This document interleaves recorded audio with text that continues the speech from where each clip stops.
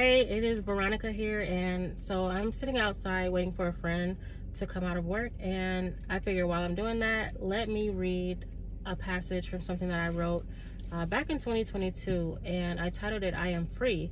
And I feel like this can be a prayer point for someone who is seeking liberty by way of our Heavenly Father and developing and building that relationship with Him.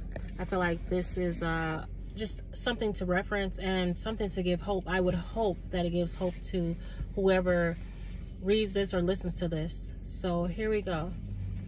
And it says, today I am walking in the grace, abundance, joy, mercy, favor.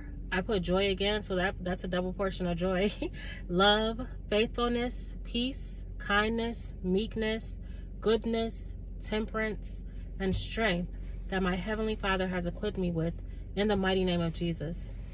And if you don't know, what I have just listed here are the fruits of the Spirit. And the fruits of the Spirit are a way to know if someone is walking with the Lord, if they have made the Lord, first in their life, because He will allow the Heavenly Spirit to reside in your heart. And you can tell, how it says, test the spirit by the Spirit, or, you can tell a man by his fruits, how he is. So I feel like it is worth noting that if someone is operating with these type of qualities and characteristics about themselves, then they are striving for righteousness, and they are walking in the way that God wants them to be on this life, and they are striving along on their destiny path and everything. So, it is with these things that will absolutely help and equip you to walk and venture along your destiny. All right. So I put, my Heavenly Father has equipped me with, in the mighty name of Jesus, as I just said, thank you, Jesus, for clarity, confirmation, freedom, increase, focus, elevation, discernment, courage, and blessings. I am choosing to flow and grow in the will of God on my life in the name of Jesus.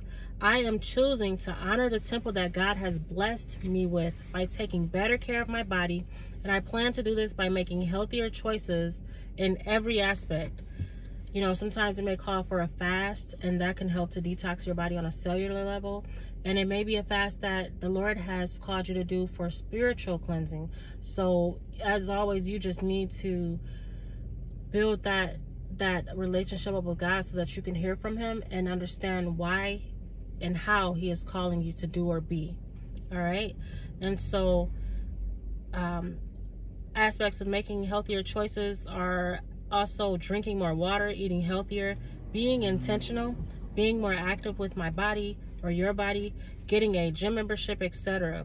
Other ways of making healthier choices in every aspect would be, in the mental and the mental and emotional aspect, your heart's posture, because where your heart is, there your treasure is. And, out of a man's heart is where you can see what they're dealing with, how they're feeling, and what they're battling, or what they're excited and ecstatic about, what they love, what they cherish, and what is their purpose. So it is always imperative and important that you pay attention to that. And that could be also considered self-care, which I also like to equate to soul care, because when we are taking care of ourselves, we should be taking care of the mind, the body, and the spirit, and the soul. And the soul is made up of your mind, will, and your emotions. So, which also we can say, include the heart in there, because that is like the spirit matter, the heart, and, just it is how you are and how you behave and how you perceive things,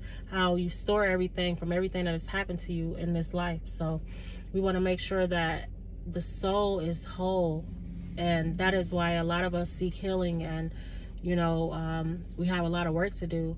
And when you do receive that healing by way of partnering with the Holy Spirit and building your relationship with our Heavenly Father through His Son Jesus Christ, then you can be for sure that you are on the path to greatness in your life and opening up just like a blossoming flower.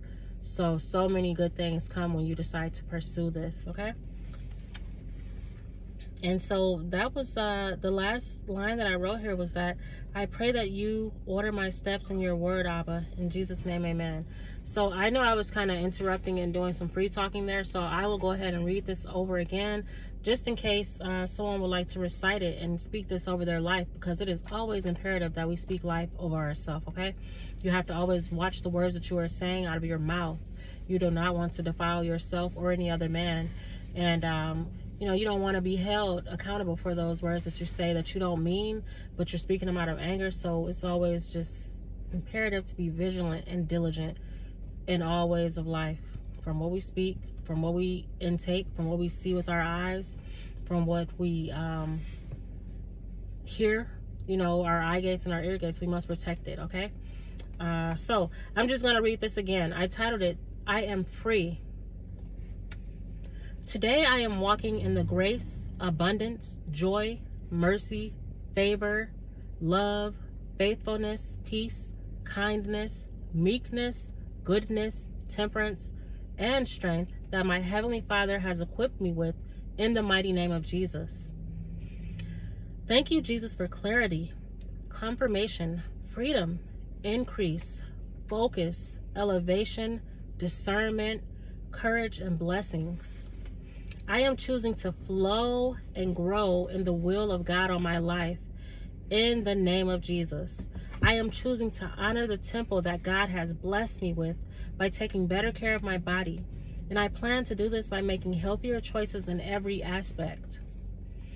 Fasting, drinking more water, eating healthier, being intentional, being more active with my body, getting a gym membership, etc. I pray that you order my steps in your word, Abba, in the name of Jesus. Amen. All right, so that's all I have for now. And yeah, I hope that this blessed someone, and I hope that it is something that you can use as a prayer point. And I can also include some scriptures to help and back it up for you, all right, as a reference for an even more powerful prayer point. All right, I hope that you are blessed on this day. It is November 11th, 2023, 6:51 p.m. All right, peace.